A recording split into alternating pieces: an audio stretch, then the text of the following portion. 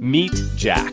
Every day he searches online for different local businesses. Today, he's looking for the products or services offered by your business. He comes across your website, but since he's never done any business with you, he goes ahead and searches for other people's reviews.